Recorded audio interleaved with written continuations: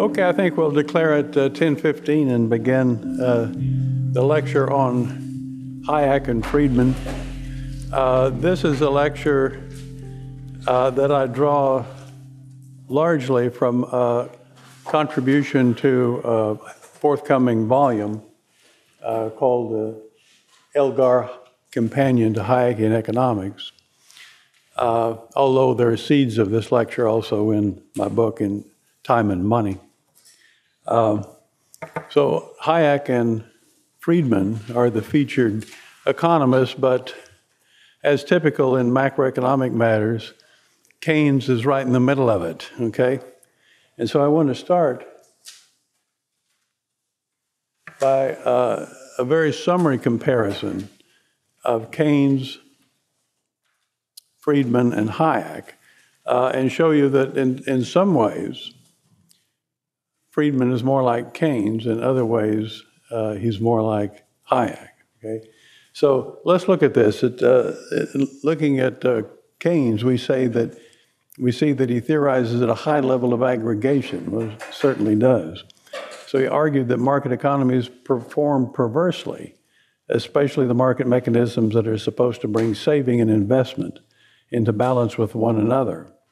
Seeing unemployment and resource idleness as the norm, Keynes calls for countercyclical fiscal and monetary policies and ultimately for a comprehensive socialization of investment. That quoted phrase is drawn from his swan song chapter 24 in the General Theory. Now, let's compare that with Friedman. And the point I want to make primarily is that Friedman is theorizing at a still higher level of aggregation. This sort of takes him a distance away from Hayek. The equation of exchange that we'll get into shortly, most of you are familiar with it, MV equal PQ, which is, says essentially the amount bought equals the amount sold. It's a tautology, but a very useful one, as Friedman demonstrates.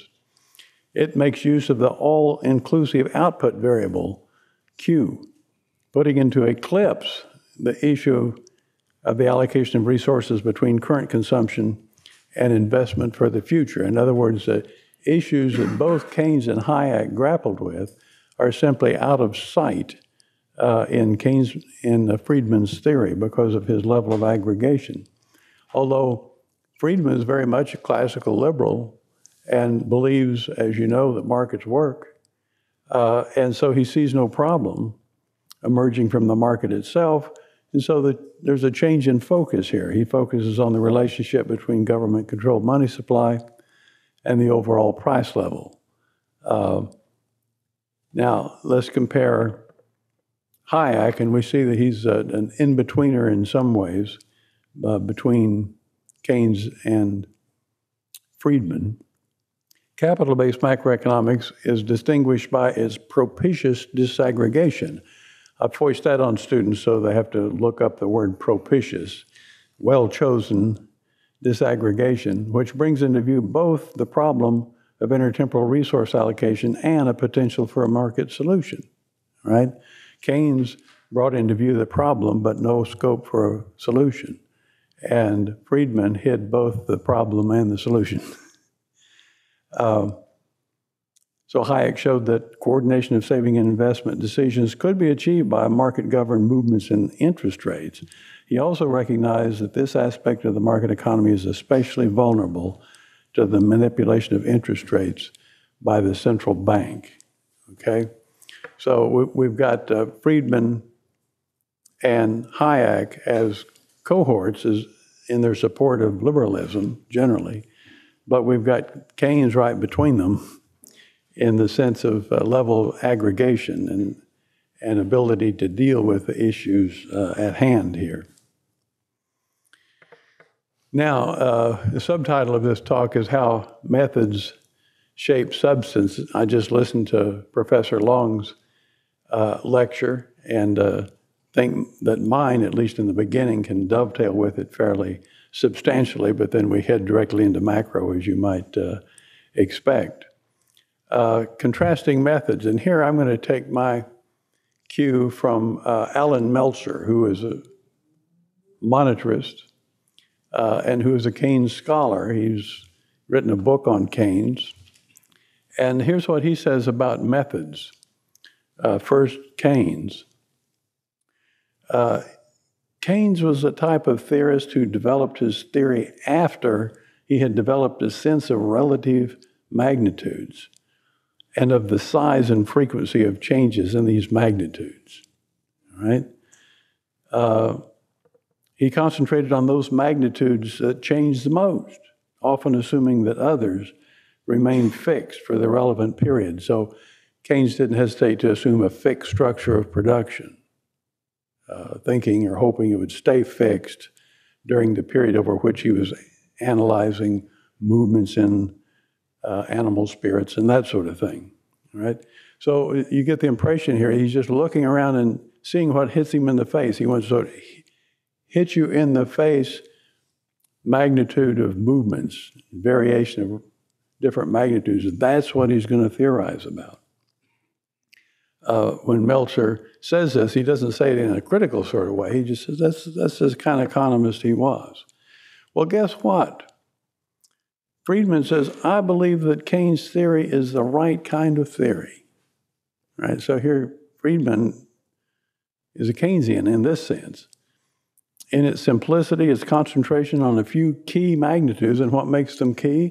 Well, they flop around a lot. You know, they have a lot of fluctuation. And potential fruitfulness. And where's the potential fruit? Well, it's ready-made for econometric studies.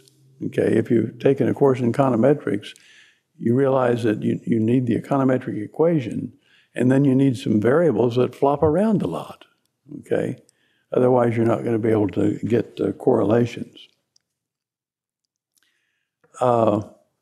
Friedman claimed famously back in the late 60s that we're all Keynesians now. The first time I came in contact with this Friedman quote, I thought, I'm sure he doesn't mean that he's in favor of stimulus packages and credit expansion for getting the economy going and that sort of thing. Felt like I knew Friedman's stuff well enough to know he didn't mean that. He was accused of meaning that. In fact, in a Time magazine article, he explained how he'd been misinterpreted. He didn't mean that. Well, at least that's what some of us were pretty sure of. But what did he mean? And he explained in the article that we all use the Keynesian language and apparatus. And at that time, the Keynesian language and apparatus was something that goes by the name of ISLM analysis, the big multi-quadrant diagrams that show the Keynesian magnitudes moving around as they do. Later, in 1999, he claimed that force-fitting his own theory in terms of those Keynesian magnitudes, that particular apparatus, was the worst mistake of his career. And yet, he never says what he should have done. You know, what sort of framework, theoretical framework, did he have in mind instead? So monetarism got presented back then and still yet in terms of the Keynesian framework. He wrote a two-page or two-issue article in the JPE where he set out the monetarist view using the Keynesian apparatus. You'll notice, though, when he says we all, that's a little bit too all-inclusive, isn't it? We all, that is Keynesians and monetarists, not we all, including Hayek, because Hayek didn't use ISLM analysis.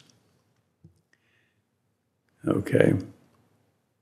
Now, Hayek, and I get this from Pure Theory of Capital, Hayek says the role of the economist, well, actually, this is my paraphrasing, the role of the economist, Hayek points out in the Pure Theory of Capital, 1941, is precisely to identify the features of the market process that are hidden from the untrained eye.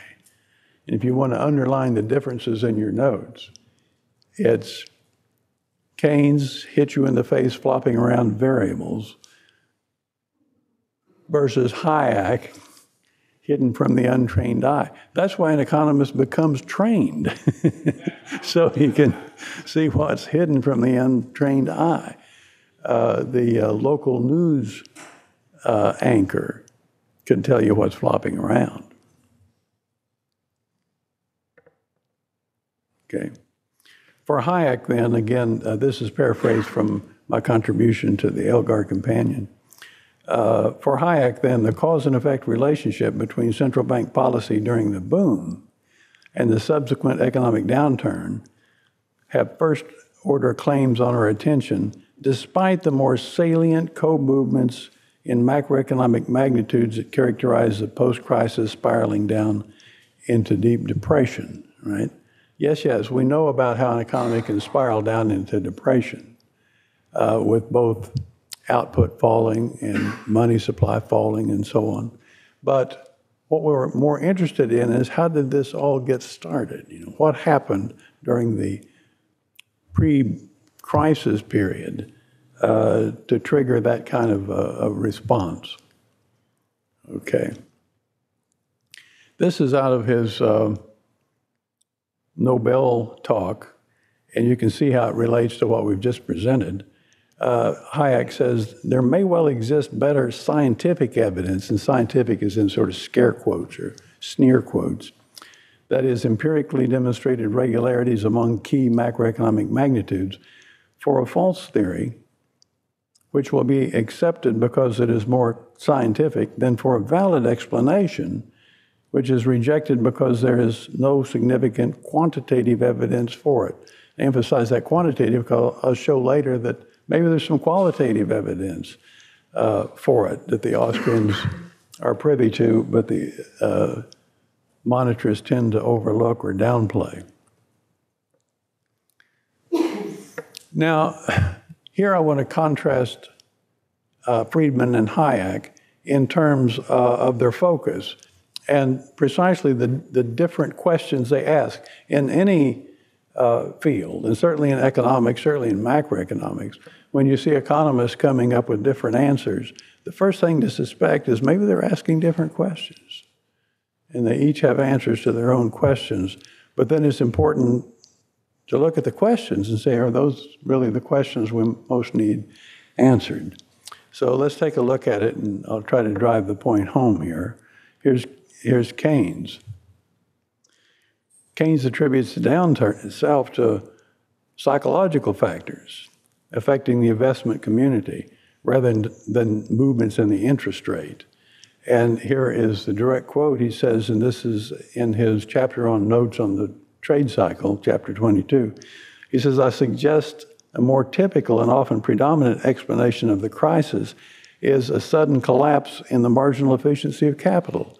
And if you know your Keynes, I mean MEC, the marginal efficiency of capital is just investment demand for loanable funds to undertake investment purposes. In other words, all of a sudden, the business community cools its heels, loses its nerves, turns pessimistic. This is all psychological talk, and therefore quits investing.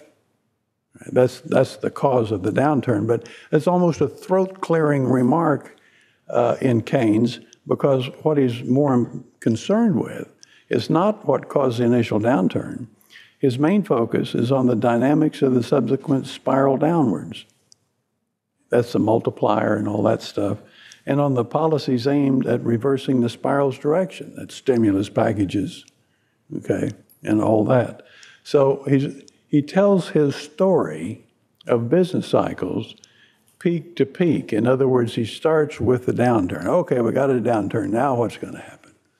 One of the things you can look for when you hear Keynesian talks or you read they'll talk about how a bad situation gets worse.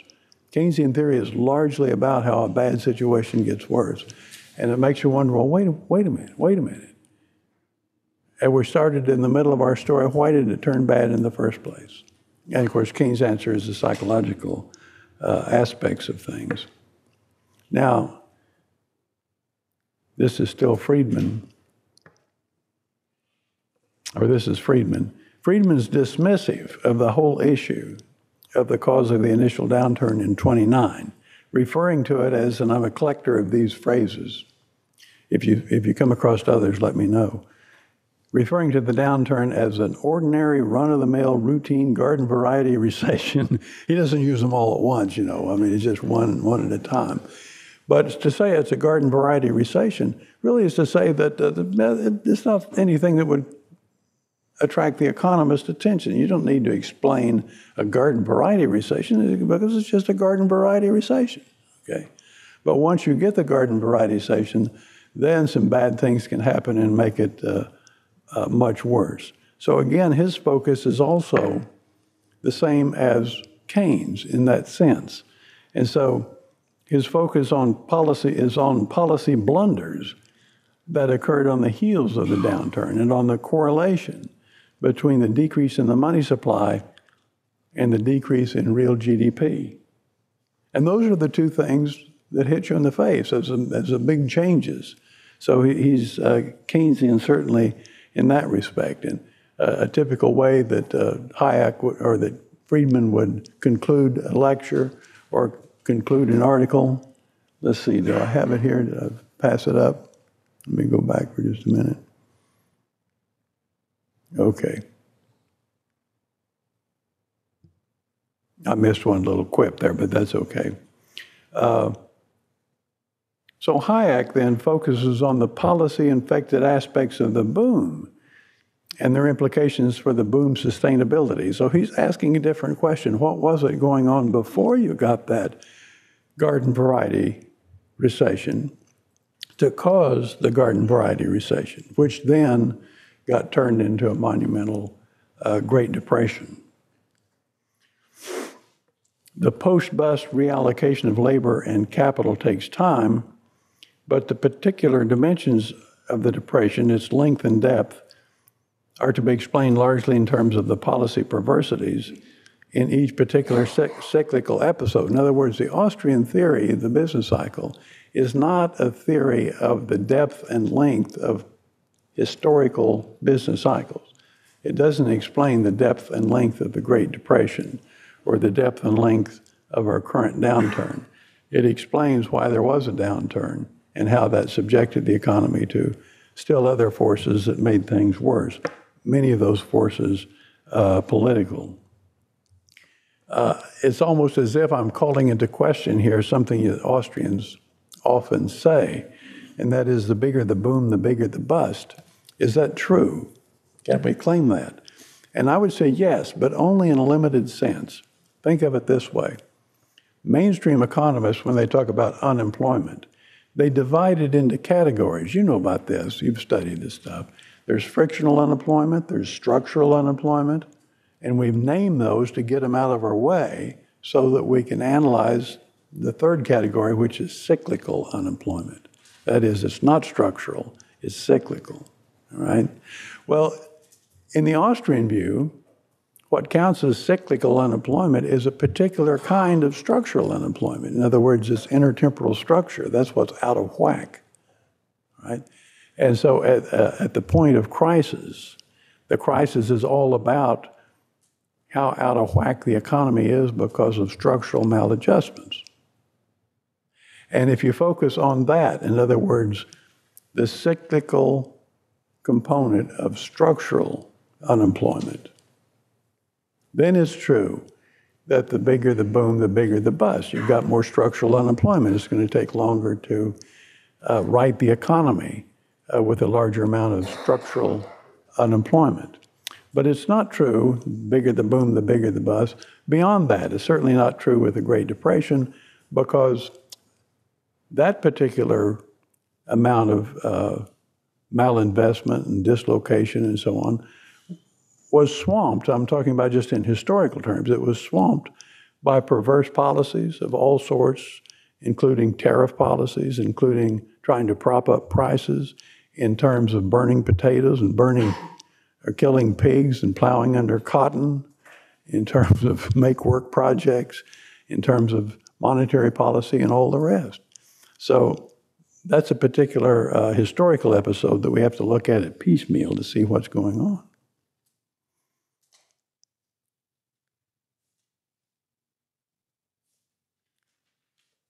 Okay, Friedman's monetarism. Now, see, in this lecture, I don't have a bunch of interlocking graphs because I'm just working with monetarism, which is largely MV equal PQ. And his application of that equation of exchange is based on his empirical finding that the velocity of money is constant or nearly so, tolerably slow, actually has an upward trend to it, but that can be taken into account. It's very stable in Friedman's view, at least in normal times. And that's what gives him an anchor to work with the rest of the equation. And by the way, there was a long period at the University of Chicago when many dissertations written under Friedman were about the stability of the velocity of money, right? And looking at different countries and different time periods and monetary data and output data and finding if there was any evidence that velocity was changing much. And a successful dissertation was one that showed pretty conclusively that velocity is not changing much, which seems like kind of a limp conclusion, but it's a critical conclusion, and it's what allowed Friedman to show such a strong relationship between the money supply and the price level, because he knew, as many economists knew at the time, that output grows pretty, not very steeply. Output grows at, 3% a year, something like that, maybe 4%. So if you got that nailed down and you know the velocity is not changing much, then you get a pretty hardcore relationship between money supply and the price level. So output, that's Q, grows slowly, which means the price level moves with the money supply. So I'll put a bar over velocity, and I'll show output increasing but only slightly, and then money supply increasing fairly dramatically. Well, can we predict then the price level goes up too? Right, and that's a hat tip to Friedman for this. The equation of exchange has been known for many decades before that, but Friedman almost single-handedly was able to wrench it back into existence and beat some Keynesians over the head with it, right? And he was fairly successful at doing that, and our hats are off to him for that. There was a little problem here, though. We've got, the money supply is what's causing the prices to go up.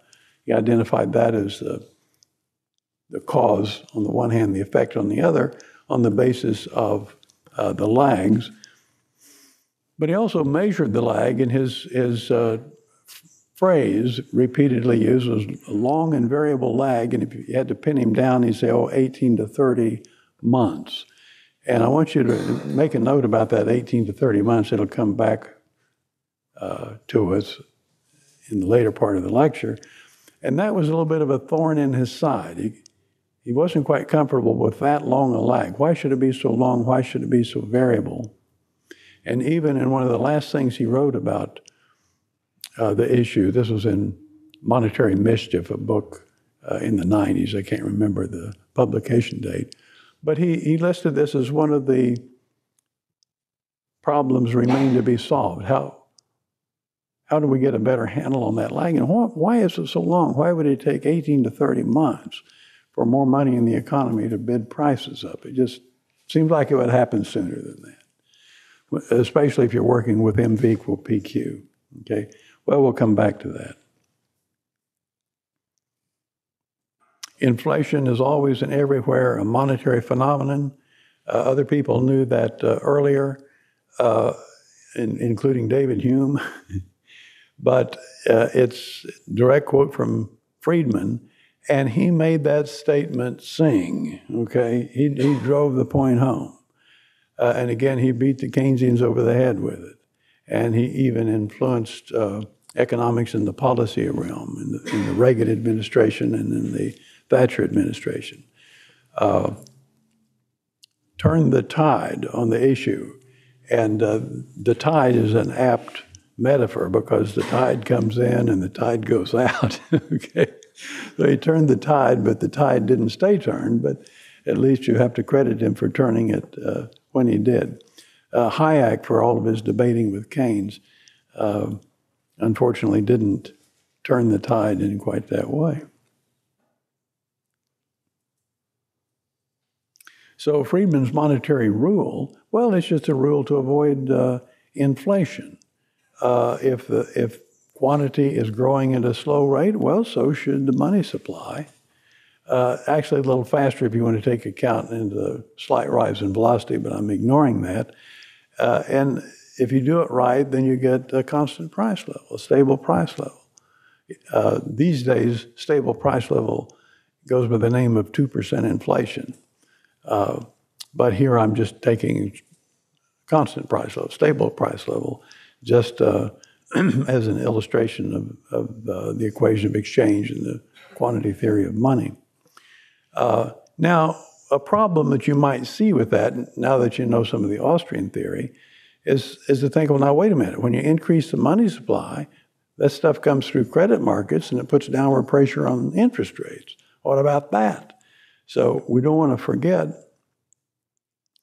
our old friend, the loanable funds market. Okay, and money comes out through credit markets. It increases the supply of loanable funds. We did have, and it gives you that decrease in the interest rate, which causes some problem. This is not any part whatsoever of Friedman's theory, and later we'll see why, but it's just out of play, which is what leaves that long lag as a mystery, I will argue. Okay, now, Friedman declares the 1920s as the golden years of the Federal Reserve. So he's on a par with Keynes here, that neither Keynes nor Friedman saw any problem during the 20s. It was only when we bumped into that garden variety recession that the problem started. So Friedman is with Keynes here. Golden years of the Federal Reserve. He ignores interest rates during the 20s because they didn't change much. In other words, there wasn't any hit you in the face changes. How much would they have had to change? You know, the interest rate stays within a fairly small band. Maybe if it jumped up to 50% or so, that would have gone into their econometric equations, but it didn't change much. And more on this later, because it turns out historically it's actually true that during the 20s there wasn't much of a change in interest rates. But with Hayek's methodology, he's able to tease out the problem in any case. For Friedman, though, they just don't pass the Keynes criteria.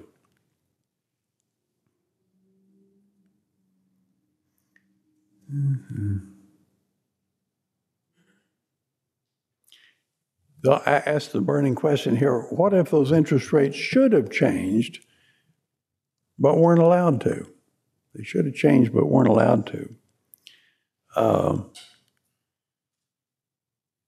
Didn't breakthroughs in technology increase the demand for loanable funds and put upward pressure on interest rates? Yeah, any historian knows that in the 1920s, that there was tremendous increase in technological innovation, from mass-producing automobiles to electrical appliance to processed food to chemicals of all sorts.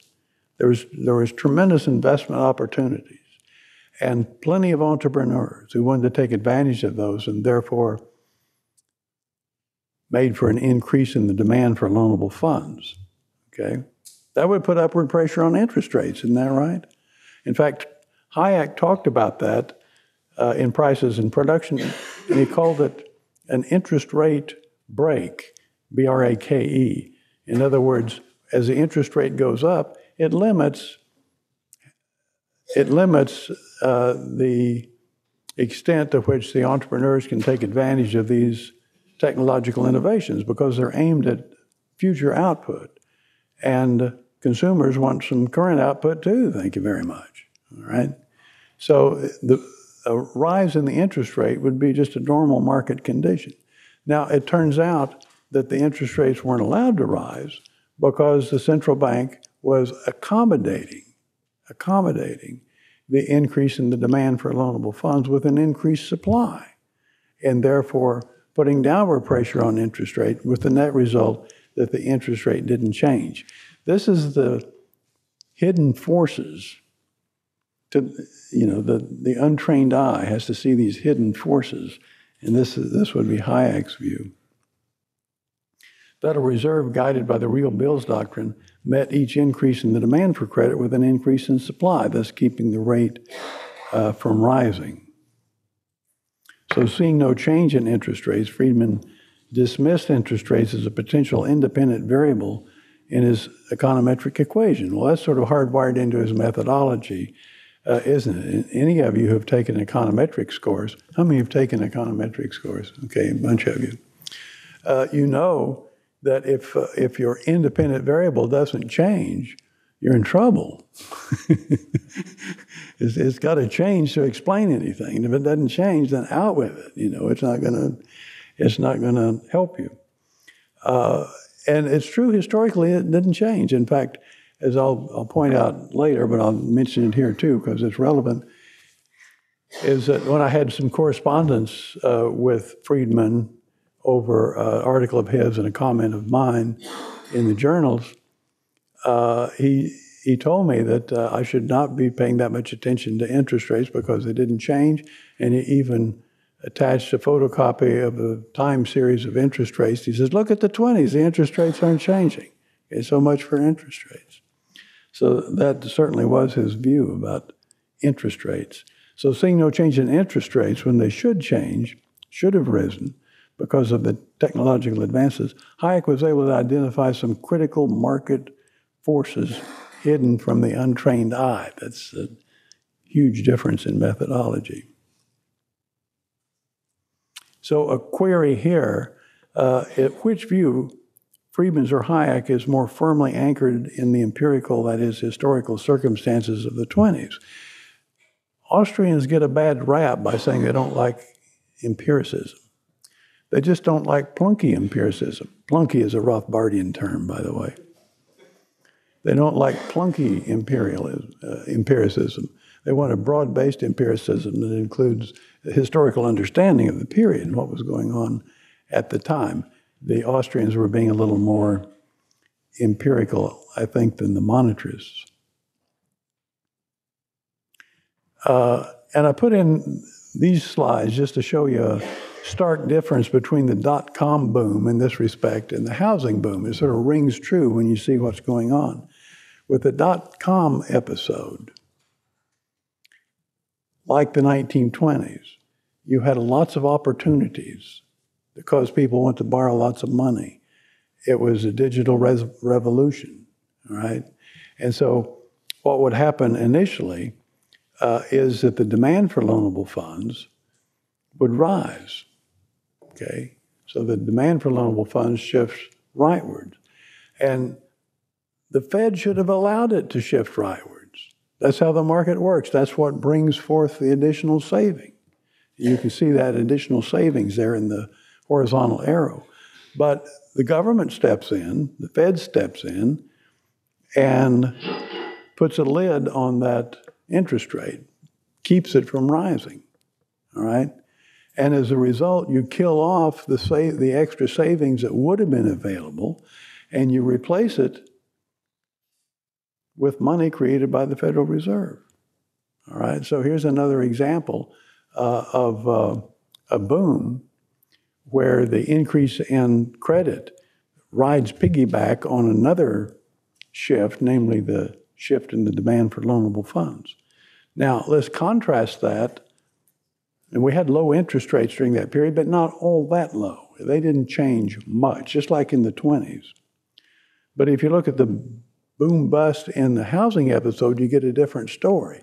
Because what was driving that boom was not technological innovation so much, although there was some during the period, but more predominantly, it was policies by Fannie Mae and Freddie Mac. They were subsidizing lending by eliminating the risk from 30-year mortgages. So that subsidy is sort of a subsidy to saving, okay? In other words, more people could borrow more money, so there's an increase in the supply of saving because Fannie Mae and Freddie Mac was siphoning off the risk associated with all that lending. That put downward pressure on interest rates. The Fed steps in and lowers the interest rates still further. And why'd they do that? Well, partly they were trying to get the economy to recover from the dot-com bust, and partly they were trying to keep resources from leaving sectors that were not housing. In other words, all the sectors that weren't building houses would have to pay higher interest given so much of the available funds went into housing. So the interest rate was lowered still further. And that's why during that episode, you got incredibly low interest rates, all right?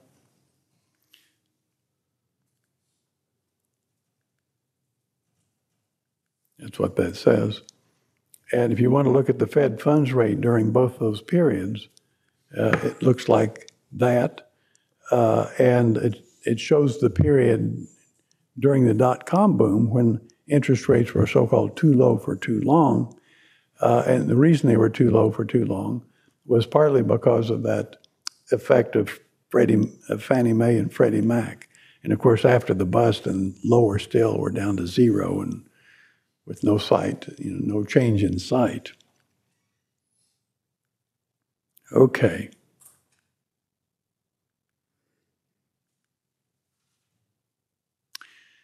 Friedman's idea of monetary contraction is the same thing. It's just the money supply going down now instead of up. And so if there's a reduction in the money supply and prices are sticky downwards, all that's necessary actually is that prices don't immediately adjust to the new equilibrium. Then we get a lower money supply and consequently, guess what? A lower real GDP. There it is, okay?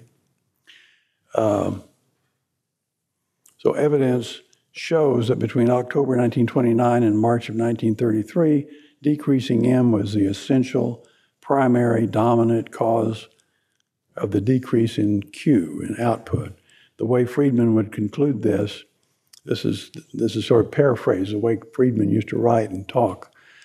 The correlation between movements in the money supply and movements in total output leaves no doubt about the central issue.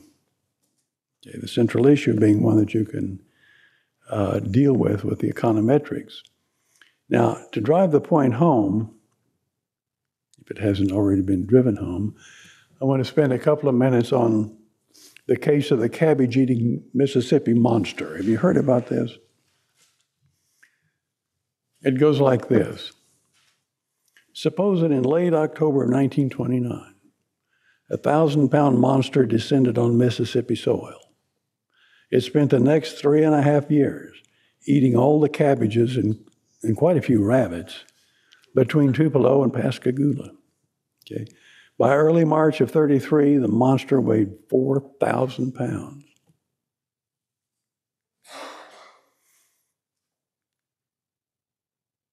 Two investigators are sent to Mississippi to get a handle on the situation. One's from Vienna, the other was from Chicago.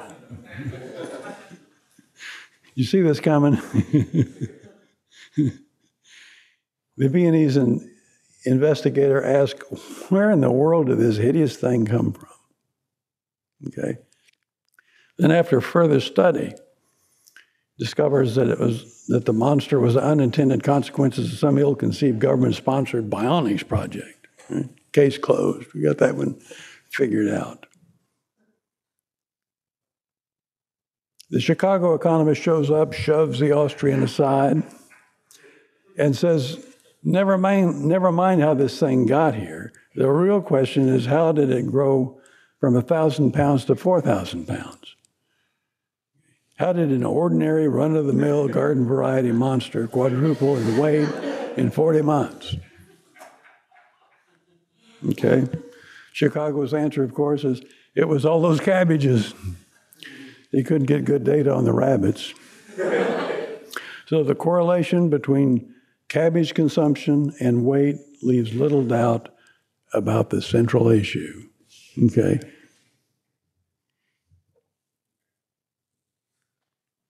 That's Hayek and Friedman in a cabbage patch, I guess. I don't know. So, query here, do we suspect that data availability is what led Chicago to his conclusion, and the lack of hard data pertaining to the monster's origin caused him to be dismissive of the questions about where the thing came from?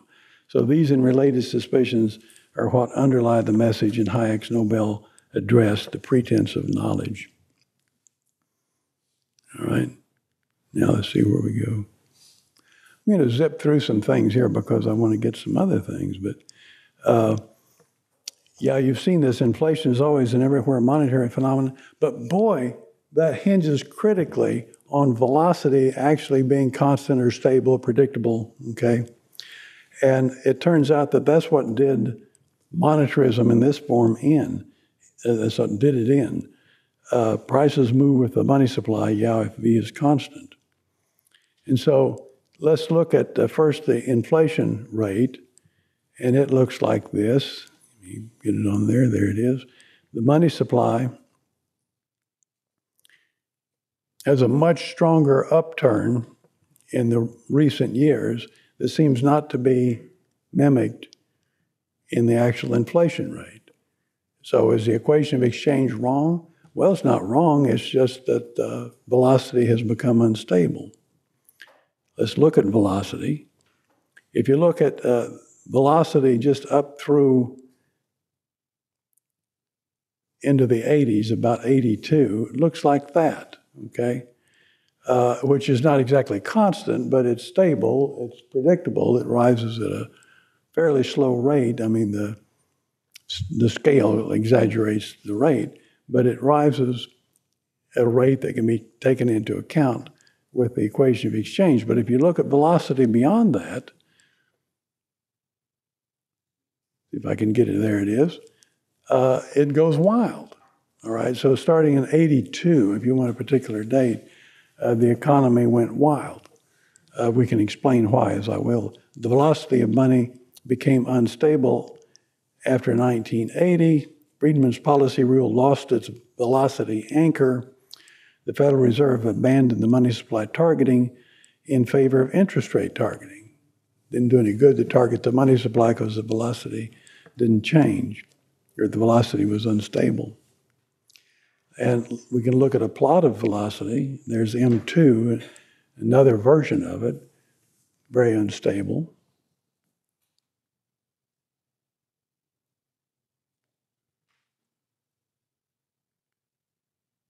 Let me just mention the reason it became unstable was because of a so-called Deregulation Act in 82. It was really re-regulation, but they called it deregulation, where a certain requirement was eliminated called Regulation Q.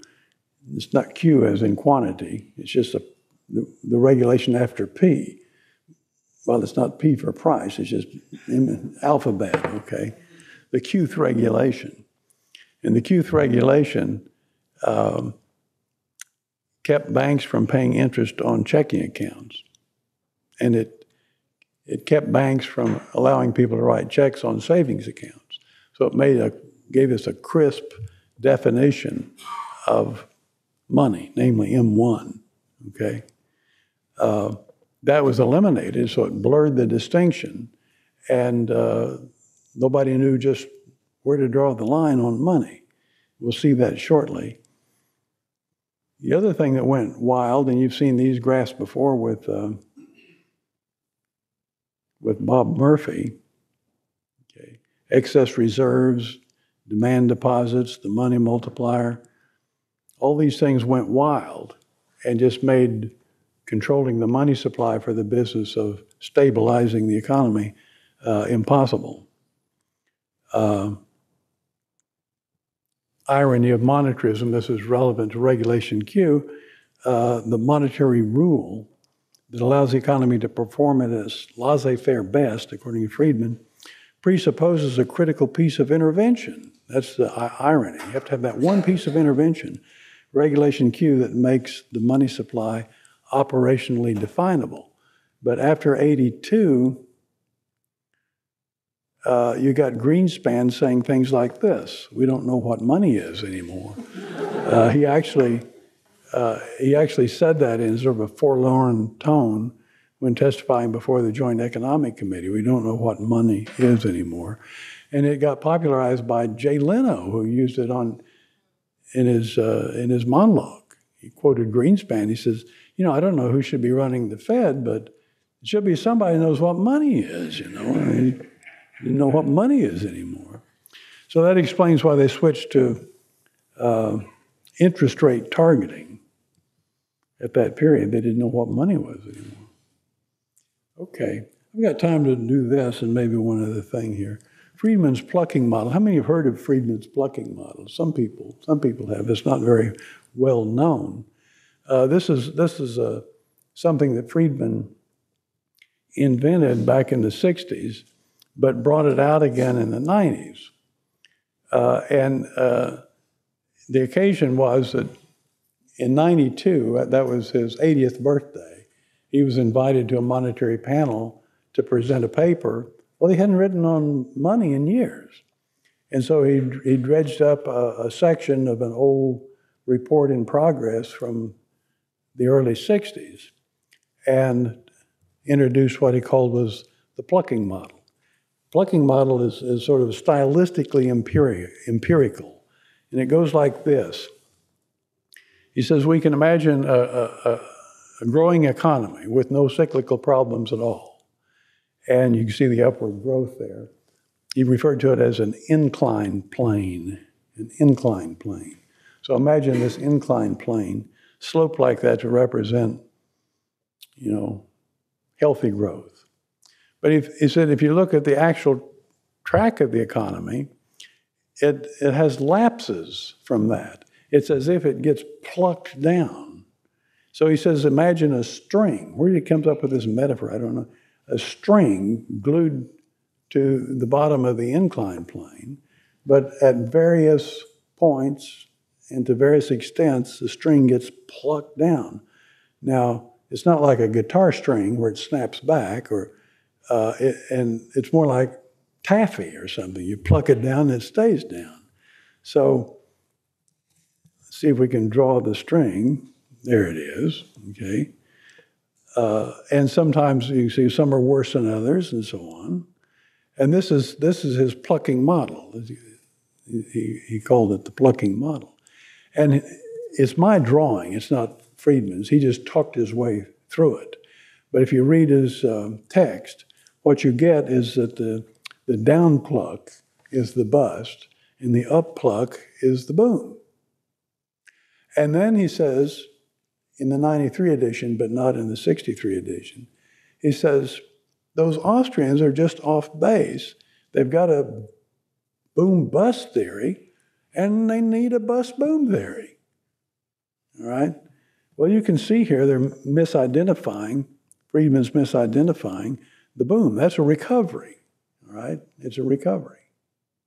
And he doesn't see the boom at all. The real boom comes before the bust, and he's got it concealed because he's plotting total outcome, total output. If he plots the different stages of production, you'll see some are going up and some are going down, okay?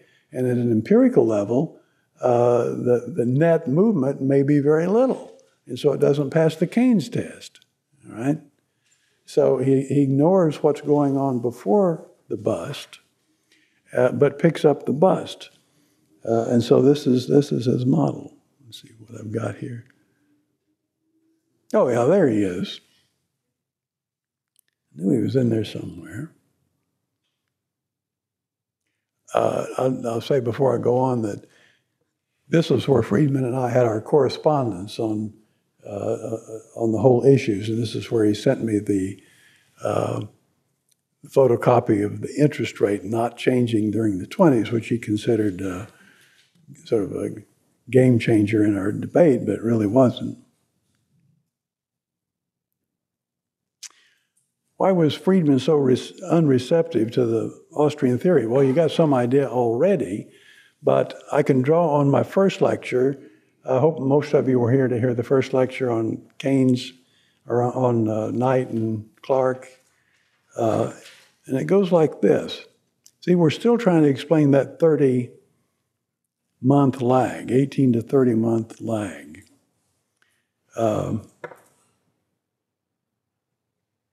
Interest rates seem to be no part of the problem. And our question is, what goes on in Friedman's mind during that short run, those critical 18 to 30 months? Well, guess what? He goes for the Clark-Knight model. Looks like this.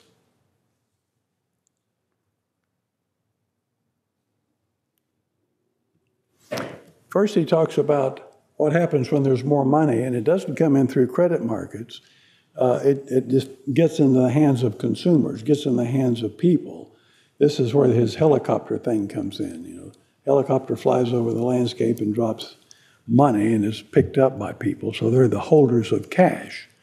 And so look what he says. He says, holders of cash, once the helicopter's out of the way, bid up the prices of assets. If the extra demand is initially directed at a particular class of assets, say government securities, or commercial paper, or the like, now see, he hasn't got the Fed buying those things. He's got these people who've already got the money from the helicopter. The result will be to pull the prices of such assets out of line with other assets, and thus widen the area into which extra cash spills. The increased demand will spread sooner or later, affecting equities, houses, durable producer goods, durable consumer goods, and so on. Though not necessarily in that order, these effects can be described as operating on interest rates. And he puts it in quotes, on interest rates, okay?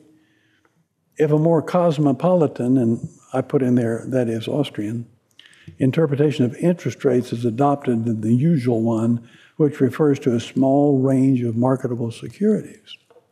Well, the Austrians are not talking about a small range of market securities. They're talking about the general intertemporal terms of trade through financial sector. Now, here's where he brings in Knight and Clark.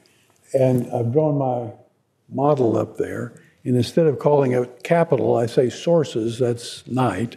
And instead of saying consumption, I say services, that's Knight, sources yielding services. And if you didn't have that diagram up there to know what we're talking about, it'd make your head swim to read this next passage. But let's read it and see what he says, see if you can follow it. I'll see if I can follow it, okay? The key feature of this process during which interest rates are low is that it tends to raise the price of sources, that's interest-sensitive capital goods, of both producer and consumer services relative to the prices of the services themselves. It therefore encourages the production of such sources and at the same time the direct acquisition of the services rather than of the sources. But these reactions in their turn tend to raise the price of the services relative to the price of the sources. That is, to undo the initial effects of the interest rate. The final result may be a rise in the expenditures in all directions without any change in interest rates at all. In other words, after you get the boom and the bust and everything clears, the interest rate might be the same. Interest rates and asset prices may simply be a conduit through which the effect of monetary change is transmitted to expenditures without being altered at all. Well, the reason they're not altered is because you have this timeless sources and services moving first up and first down, okay, and then down. And in the end, they had nothing to do with anything, all right?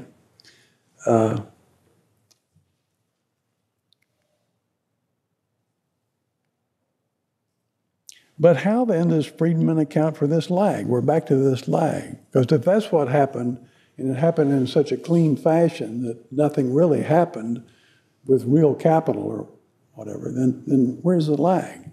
And Friedman has to think hard for this, and he actually wrote a whole article on the lag structure, and it finally came to him what it was that would account for the lag. And here it is. See if it sounds familiar. Friedman accounts for the MP lag of 18 to 30 months.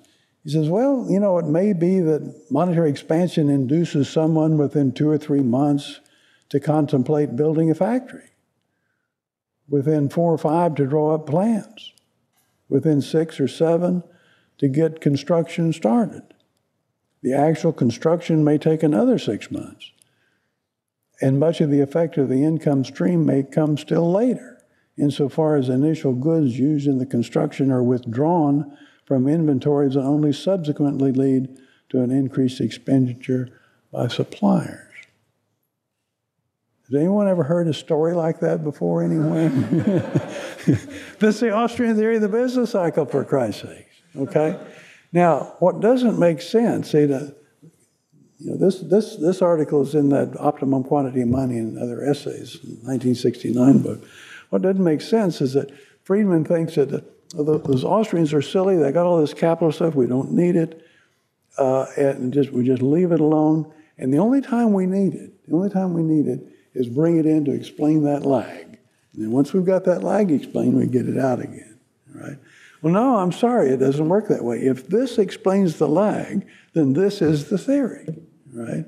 And all of the prattle about sources and services goes away, right?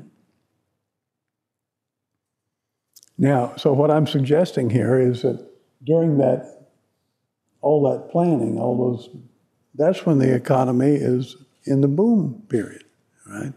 And then when it all comes to naught because of resource availability, then you get the downturn. And there's nothing run-of-the-mill about it, or there's nothing garden variety about it. It's the expression, it's the explanation of the downturn. Yeah, there's a secondary contraction. Hayek knew that. He wrote about it before Keynes ever wrote the general theory, right? But those are complicating factors and no more. I've got a couple of minutes. I got to show you one other thing. If it comes up next, I think it will. I can't help but tell this story. It won't take long. I was in Menlo Park. That's when the Institute for Humane Studies was there, right next door to Stanford University. And at Stanford, Friedman was at the Hoover Institution. And he parked there close to the Hoover Tower. And I'd been told many times that his license plate was the equation of exchange. And I wondered, is that really true? I mean, vanity tags were in California. You know, they didn't start in Alabama. They started in California, vanity tags. So when I went to the library a time or two, or 3 or 4, I always took my camera thinking eventually I'll find it, okay? And I looked, and I didn't find it. I'm sorry, I didn't find it. But I photocopied, I photoshopped a 1970 Cadillac. I know he drove a Cadillac. I don't think he drove one a red with a white vinyl top, but he drove a Cadillac. And it had a California plate on it. And I did a little photoshopping, and we got MV equal PQ out of it, okay? So I could show it to my students or whatever. And then something appeared on the ManQ blog. Out of the blue, a student sent me this. It got around. And ManQ is asking, how can you identify my car? Does he have one of these tags? No, his is EC10. I wouldn't do that at Auburn. I wouldn't put my course number or anything else on the tag. That's it, okay? Well, there were some comments. Let's see if we can get some comments. So, you know, I hate to spoil things, but I must say I think Milton Friedman has a better plate, okay?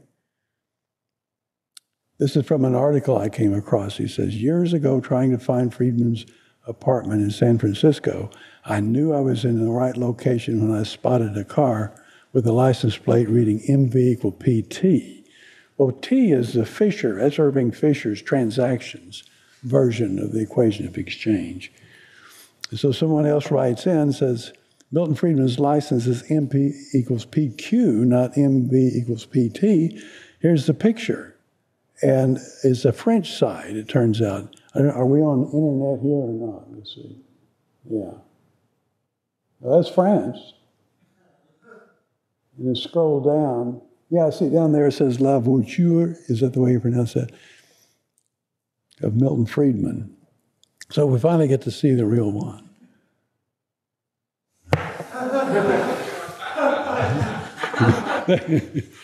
They cribbed it from me, okay?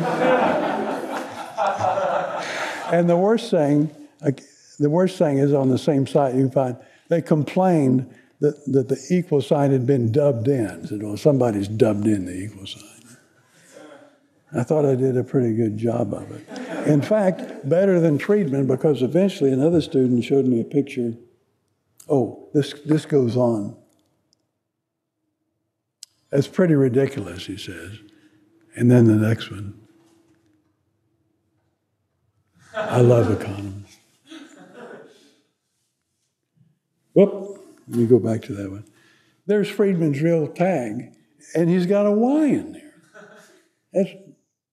What does that mean? That's supposed to be income. That's nominal income, though. He would use a lowercase y to mean real income. I can just hear Friedman trying to get the Department of Motor Vehicles to give him a lowercase y there, you know. They wouldn't do it. He could have put Q, MV equal PQ. That would have been fine with him. But I don't know. I assume that was already taken. Is that it?